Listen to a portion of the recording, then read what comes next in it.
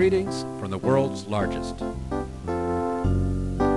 This is about big stuff, the kind of big stuff that happens only in America.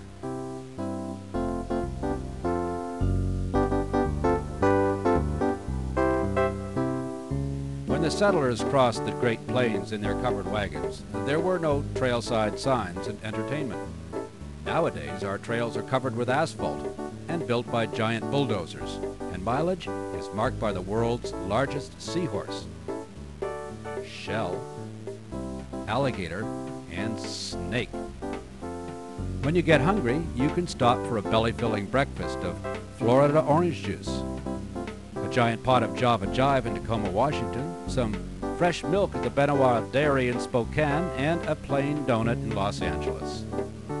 How about an extra-large Coney Island hot dog with all the fixins for lunch? You could fill up your car with fine fossil fuel at the Big Dino Gas in Florida, or stop at Seattle's Boot and Hat Texaco station, where real roadside relief comes in the form of 2 Texas-sized cowboy boots. And if you think this is worth writing home about, you can always send a postcard from the world's smallest post office.